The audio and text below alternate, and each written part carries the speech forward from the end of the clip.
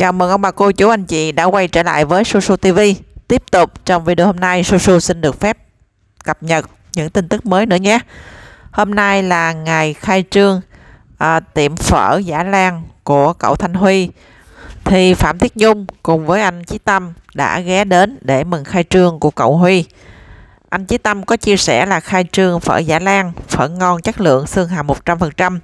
Chúc mừng ba ông chủ Hồng Phát, Nguyễn Thanh Huy, Giả Thanh Vũ, Quách Tuấn Du. Vậy là tiệm phở này cậu Huy đã hùng với ca sĩ Tuấn Du và Giả Thanh Vũ nha mọi người. Hôm nay làm khách mời cùng với Phạm Tuyết Nhung và anh Phạm Thành Trung. Tiệm phở Dã Lang địa chỉ 209 Lê Đại Hành, phường 13, quận 11.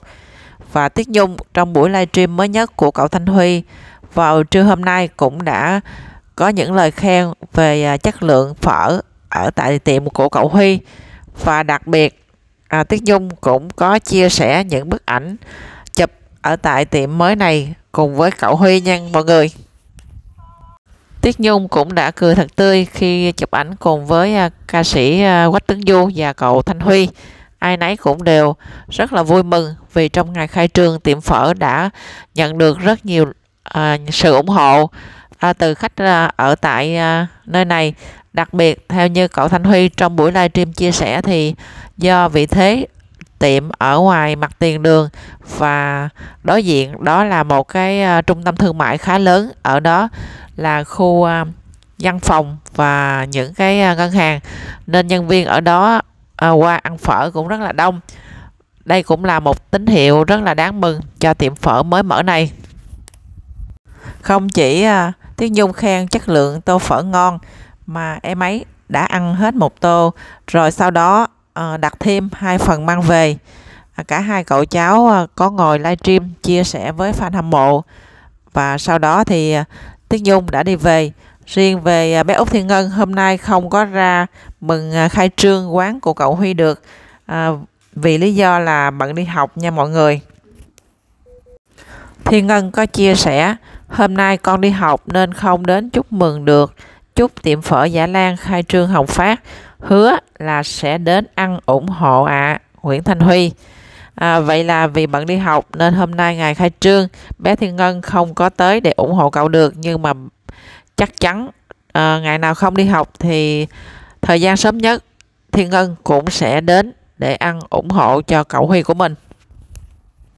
Khán thính giả sau khi thấy dòng chia sẻ của Thiêng Ngân cũng có những bình luận như sau: lâu quá thấy vắng bé Ngân buồn nha, có gì vui vui buồn buồn đăng lên để mọi người chia sẻ nè. Chúc cô ca sĩ nhỏ dễ thương buổi chiều vui vẻ bình an nhé.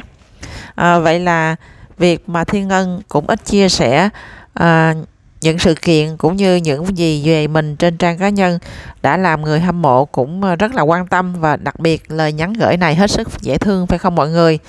Vậy thì nếu mà Thiêng Ngân biết được như vậy, chắc chắn thì trong thời gian sắp tới Thiêng Ngân nên chia sẻ nhiều hơn về những cái câu chuyện vui vui hay là những cái gì xung quanh mình để fan hâm mộ được theo dõi nhiều hơn nhé.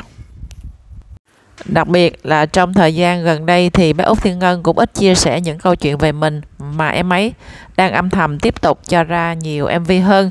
Thì đây cũng là một cái tín hiệu rất là đáng mừng và rất là đáng khen từ Thiêng Ngân, làm cho người hâm mộ ngày càng yêu quý em hơn.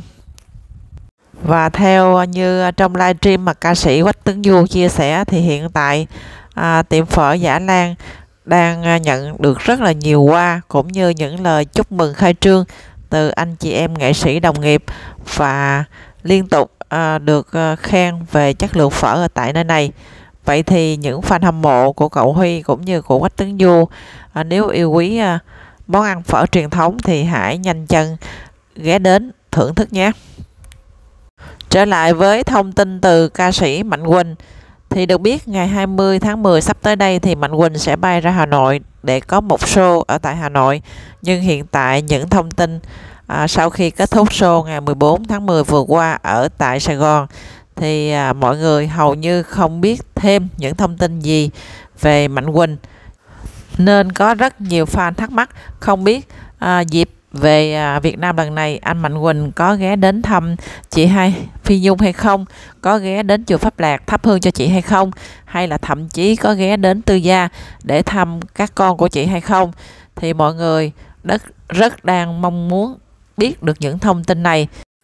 Bên cạnh đó thì cái việc ít tương tác của hai người con gái là ca sĩ Tuyết Nhung với lại Thiêng Ngân trên Facebook của ba Mạnh Quỳnh cũng đã làm cho khán giả đặt ra rất nhiều những câu hỏi trong thời gian ca sĩ Mạnh Quỳnh về Việt Nam lần này. Và mới đây, ở trên một cái trang gọi là FC của Mạnh Quỳnh có một cái dòng status mình thấy cũng khá là giật gân nha mọi người. Mỗi lần về Việt Nam là có cô gái mong manh, nhạt nhòa, dễ dở, tháp tùng đi theo thì làm sao không tươi cho được, bởi chỉ khóc Nhung để khán giả ủng hộ show thôi, chứ yêu thương gì Nhung đâu. Mấy má cứ mơ tưởng tri kỷ có một không hai, không ai làm như Mạnh Quỳnh với Phi Nhung đâu. Xin lỗi, nếu tên Phi Nhung không có giá trị thì Mạnh Quỳnh đã dẹp qua một bên rồi. Thực tế đi mấy má ơi.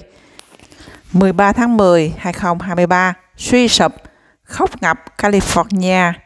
14 tháng 10, 2023, về Việt Nam, có em Huệ tươi như hoa, ăn mặc trẻ trung như trai mới lớn.